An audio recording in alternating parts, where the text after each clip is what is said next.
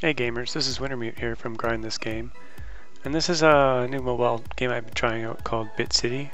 It's like a little clicker game by Nimblebit. So to get started, we'll build some of our first buildings. This tiny city you start out with has 4 small lots, so you'll have some money early on just to build out the first lot. And shortly after you'll have enough money to build the second lot. And the first 4 lots build pretty quickly. And then you want to also kind of hit the build button to upgrade each building. And there's an upgrades menu, you hit from the bottom left. And you'll want to max out of these first 4 upgrades as soon as you can. They're really cheap to begin with. And there's like tiers. This is like the first tier. And then there's a new tier for each city level that you go through. Once you've, then you want to unlock as many vehicles as you can with kind of the small amount of money you have. Usually the first 2 or 3. And the vehicles kind of move around the map and they have coins above them that you can collect. And there's also boosts, which are under the green menu in the bottom left. And a boost you always want to have up is the 2x boost. You have to watch a video ad and then it'll basically double the speed of your income. That doubling, that stays up for 10 minutes and then it'll ask you to watch another video ad. There are certain upgrades in the game that let you extend that time, but they cost dollars, not real dollars. Well, you can pay real dollars, but there's also an in-game currency that look like dollars in the top right. So there's kind of 2 tiers of currency. There's the coins, which are the main in-game currency, and then there's the dollars, which are kind of the currency that you can accumulate slowly or you can purchase for real money. And the other thing you want to do right away is kind of upgrade your bank. So you want to get vehicles going, you want to get your bank upgraded as much as you can, and you want to do all the possible upgrades. And the order in which you do these upgrades is kind of key. That's where the only kind of strategy in this game exists, is the order in which you do the upgrades will speed you up in certain cases, which I'll get into later. You also want to kind of collect the coins for the vehicles as you go along. Some of them are small and some of them are big. The big ones are worth more. So once you've got all the lots filled in, you are able to proceed to the next level. But what I end up doing is try to upgrade as much as I can, like upgrade the bank as much as I can, within reason, because if the earnings you're making from your bank carry over to the next city, so it's like a kind of a early start. You'll get income flowing in faster if you upgrade your bank all the way. So we'll do the last few kind of bank upgrades and move on to the second city. There's actually 16 cities in total. There's kind of 8 and then another set of 8. I've only actually gotten to the 7th city so far, but in this video I'll take us up to, I think, city 5 or city 6. So the second level is really similar to the first. There's just more small lots. That's about the only difference. Oh, and there's new upgrades, a second tier of 4 upgrades that are unlocked. So you probably want to complete property tax and equipment upgrades. It's kind of the first 2 upgrade paths in the first tier. And the reason you do that is it unlocks the second tier, so you can start getting some of the more valuable things in the second tier right away. You can always go back to the first tier and fill out max out the other upgrades. I'll speed things up a bit here so we can get through this, do a bunch of building. So the first 2, I ended up going with property tax and DMV fees. So once those are all cleared out, it'll open up the second tier.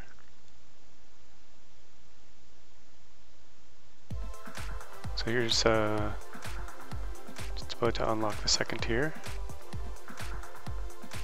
So now we have housing tax, services grant, toll roads, and ride sharing service.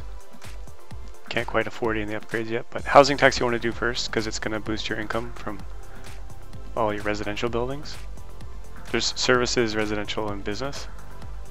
And you kind of want to upgrade them evenly as you go, because you get penalized if you have too many of one.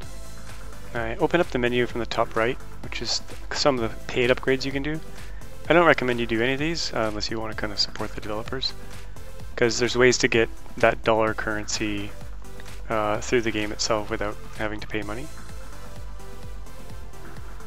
And with that dollars currency you can buy special upgrades, but you can also buy special buildings, which basically have 100% earnings boost to them, and they'll keep the same look and feel, they'll keep the same visual as the buildings get upgraded. Normally they just randomly cycle through different visual versions of the buildings. There's no kind of, it's not like it's level 2 looks always the same.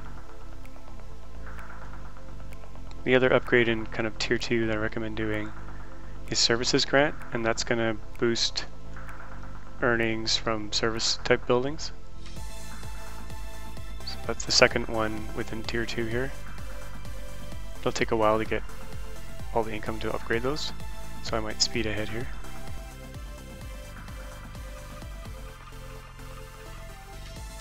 You may also notice this wind turbine. They kind of automatically get added as the number of buildings gets expanded, and there's more wind turbines in some of the later levels. So you can't really have control over them, but you can see how much income they bring in. So I'll kind of speed through the next bit, basically doing more upgrades, as many upgrades as I can, collecting coins, building the last few buildings, or the last one here, and upgrading the bank when you can, which will get us set up to go to level 3. And I also want to mention one more thing, and that's that you can do this thing called prestiging, which I'm actually, you might have noticed my income's a little bit higher than what you're starting with, and that's because I've already gone up to level 5 and done a thing called a prestige, which I'll describe later, which basically resets you to the first level but with a higher earning bonus. So here you can see prestige. My earning bonus right now is 109%. So I had 109 keys, which kind of accumulate over time with earnings. There's also some epic upgrades that you can use dollars for, which I'll show here in a sec. And it's kind of up to you what you want to spend the bucks on, or dollars. Not real dollars, but in-game dollars. I've selected a few where it reduces the cost of autos and airplanes and stuff. There's one called Market Gains, which is pretty good. Increases the bank savings rate, which is used when you're not playing. There's also Keeper of Keys. That's a really key one. It'll basically give a bonus to earning more keys, but it's super expensive. It costs $2,700 something. And there's a few others in there that are kind of useful. It's up to you though what you want to use them on. We've upgraded all the buildings, filled all the plots. We can move on to level 3, which is basically the same. The only new kind of aspect is a new tier of research, as well as these big lots. Now some players have suggested that you should upgrade the large lots first. I think that makes sense. I think will give you the fastest upgrade path, but it's really kind of hard to test empirically. So I mean, you can get small lots going. That's what I've done in this video here, quicker, because you'll have money to actually buy them versus waiting around to buy your first large lot. So it kind of depends if you want to get going quickly or whether you want to wait for the kind of the big upgrades first. So it's very similar to level 2. Get your cars going, get your bank upgrades, get your research maxed out. Try to get to that second tier of research quickly by maxing out 2 of the 4 upgrades in the first tier. Since everything is pretty similar, for level 3, I'll just skip ahead to just the 3rd tier of research to describe that. One thing I do want to mention though is that in kind of the top near the top right, there's this little photo icon, which lets you take a screenshot of the game. But it also actually has another interesting use, which is it allows you to kind of click on all the coins above cars and airplanes and stuff without accidentally clicking on your building. So when you're in this mode, like the photo taking mode, you can just kind of click like mad over the whole screen, and you'll collect all your coins without accidentally clicking on a lot. So it's kind of a nice tip. Only times in this game when you're gonna have to wait a bit, or you can wait a bit, you just kind of put your phone down to the side and do other stuff while your things are building up and accumulating enough money for your next upgrade. So it's not, you don't always have to sit there and watch it.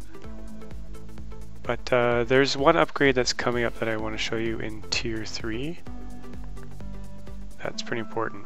And that will allow automated upgrades of your buildings. So you won't have to click that build button in the bottom center anymore. It'll just automatically upgrade your buildings. So you'll still have to fill out the lots, but it will automatically upgrade the ones that you have, which is really handy for kind of idling the game and just putting it aside while it's running.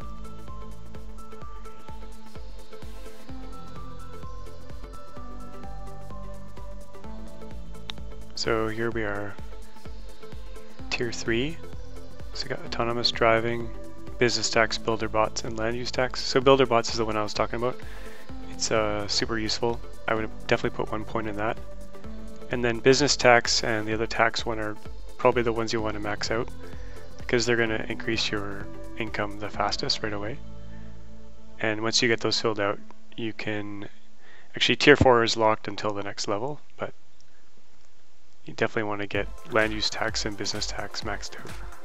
So we've finished up on level 3, can move on to level 4, which is essentially the same. There's just more building plots, there's more large building plots, and there's a new airport where you can build planes, which are very similar to cars. They just have coin bonuses, sometimes dollar bonuses as well.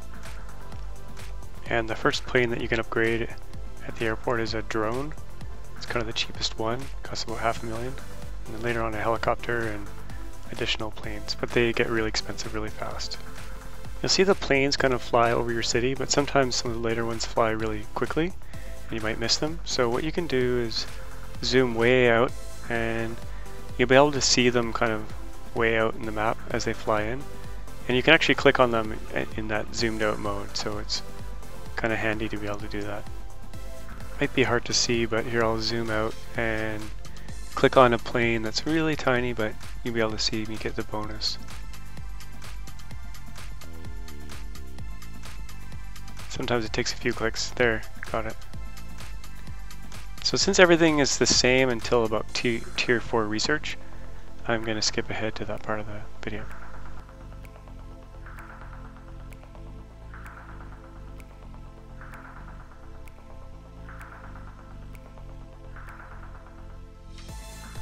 So in Tier 4, two of the really important upgrades are Rooftop Solar, which gives you a 100% bonus per upgrade, and building codes, which basically, like, every time a building upgrades, instead of upgrading one level, it'll automatically upgrade 2 levels.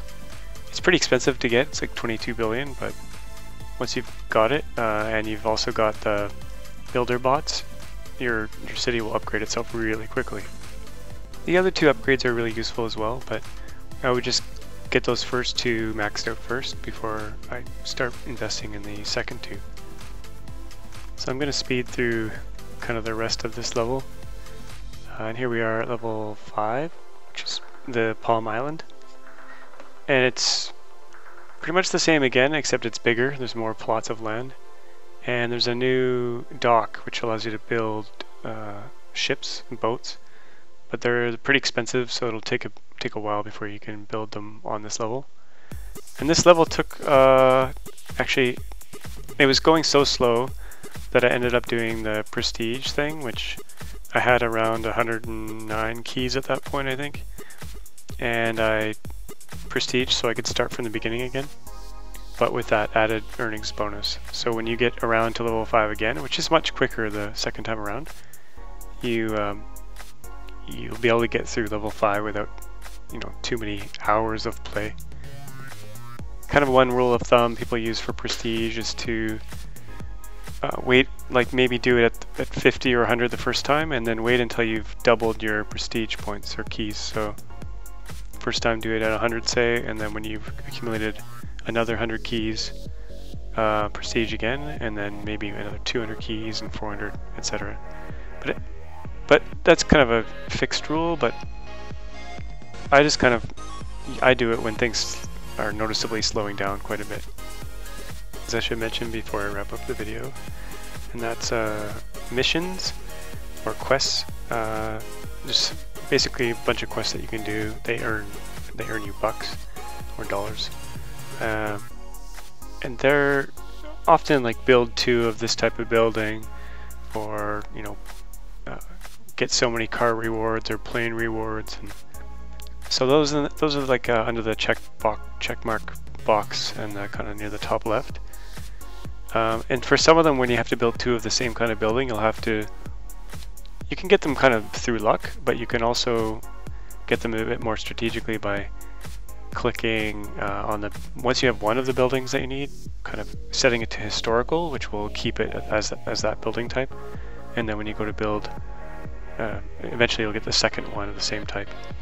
I'm not sure if there's quests for 3 of one type. I think there might be, but you can use the historical one to kind of lock in that first, second, and maybe third building type. The other thing is kind of with auto zoning. Auto zoning is what I usually use when I kind of build new plots out. But sometimes, like let's say you have a really good residential tax upgrade already kind of maxed out. There's times when you may want to build a residential building instead, even if it's a lower demand, because it's maybe going to get like a 400% bonus. So the -10 for low demand might offset your 400% bonus. So that's one thing to look at. And then there's certain, basically kind of as a rule of thumb to see which research things work the best, is to look at your coins generation per second at the very top, and you know, try one of the 4 upgrades within a tier and see how much it pushes up the coins per second. And if you notice that you're getting a massive increase in coins per second for a very small investment, then invest in those first. There is one kind of cheat or exploit that exists in the game, and if you don't want to know what it is, kind of spoiler alert, just fast forward 30 seconds or so. But if you, on your phone, if you kind of advance your date forward one day, the game will think that you've kind of stopped playing it, or stop playing it for a day, and you'll earn a bunch of money from your bank when you come back. I don't really like using those, it's kind of up to you, because it kind of takes the fun out of the game. So it's kind of use as at your own discretion. I'm sure they'll fix that eventually, but they might not, kind of up to you. So this game's pretty fun. At first I thought it was going to be a SimCity kind of game where you have more control over what you build, but it ended up just being more of a clicker game, which is kind of, you know, fun in its own right if you like clicker games. It does slow down, unless you're spending real money, it does slow down kind of drastically around level 5, level 6. I probably will make a part 2 of this video once I get to the past level 8, because that's when it kind of resets and goes onto a moon base where there's another 8 levels. So if there's anything in that last 8 levels that's kind of majorly different, I'll probably do a video about it. Since things kind of slowed down for me in level 6 here, I ended up doing prestige again. I'll just kind of show that quickly here, which sets you back to level 1 but with added earnings bonus. So here I have 109% bonus, and I'll start back at level 1 again. But getting back to level 6 was quite a bit quicker. Now I'm earning 221% bonus, so it's going to be about twice as fast to get to that same point, and then hopefully I'll be able to get through level 6 in a reasonable amount of time. Okay, that's it for this video. If you liked it, please give me a thumbs up, and if you want to be notified about future videos, please hit the subscribe button. Okay, Thanks for watching.